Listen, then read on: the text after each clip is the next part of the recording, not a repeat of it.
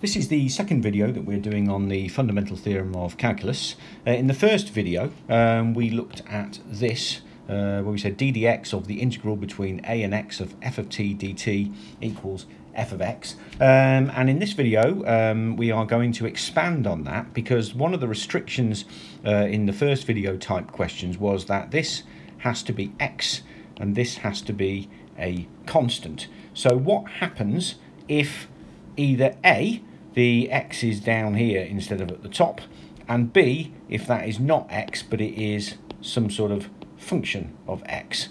Okay, so what we're going to do is we'll go through this question 1 here, and there's 3 more questions in this video.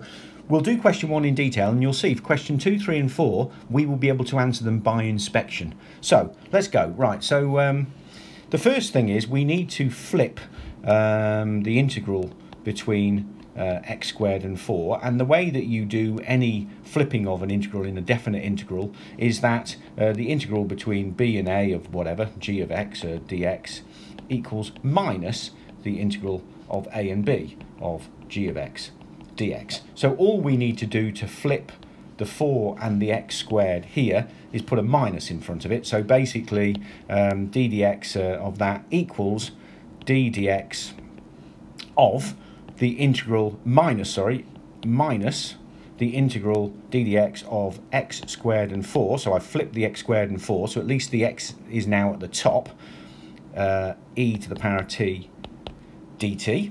Okay, and the second thing we have to do is we have to worry about this, because it's not x, it's x squared. Okay, so we're going to use the chain rule here.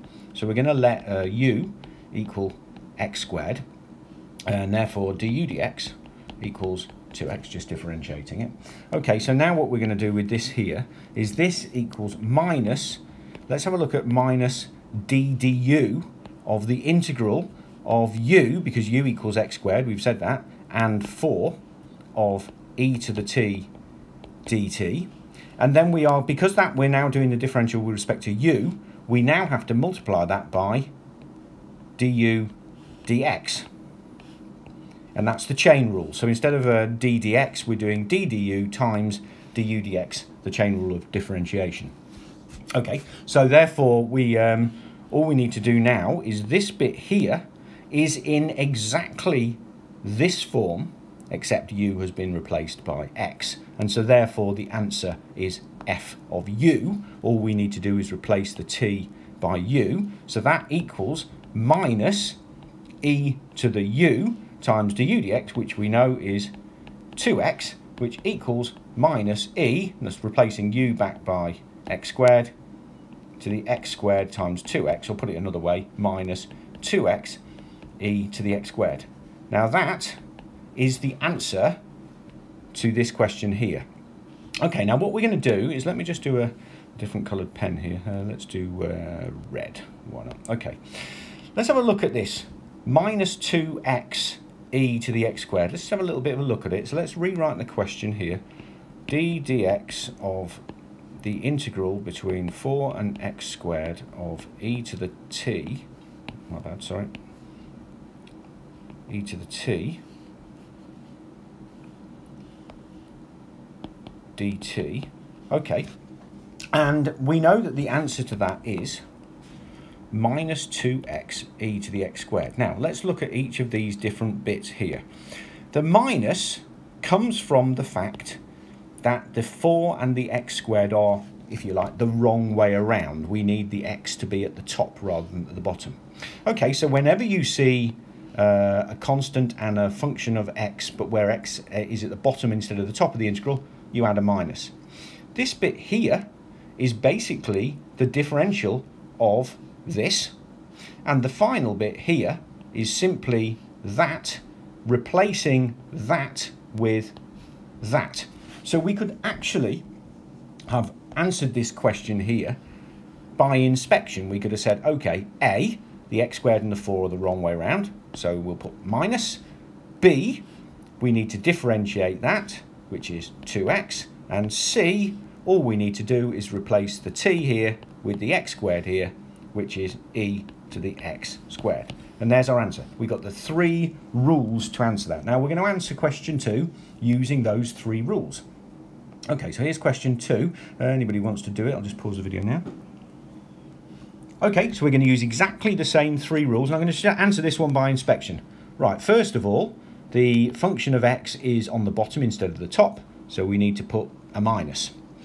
Secondly, we need to differentiate this, and that's differential of sine x is cos x.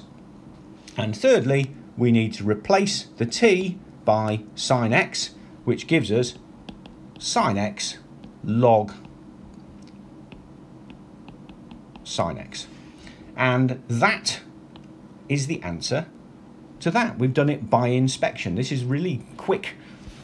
Let's have a look at question number 3. Now, of course, you could just, before we go on to question number 3, you could do question number 2 by doing all of this lot if you wanted to, the chain rule and all that. Obviously, you'd get the answer. But if you're doing a multiple choice exam and you can remember this, you can do them by inspection. Okay, let's have a look at question number 3. Question number 3, d dx. And again, we're going to do this using this 3-part rule. Okay, well, first of all, x squared is on the right side, so we don't need the minus. We have a plus. I mean, we don't need to write the plus in, but I'm going to write it in anyway. Okay, secondly, we got x squared, so we put the derivative of x squared, which is 2x. And thirdly, we just replace the t by x squared, which gives us x squared cubed minus 4. Oh, I missed the square root out there. Sorry, square root, which equals 2x, the square root of x to the 6 minus 4. Again, by inspection. And finally, we have the final question here. If you're just pause the video.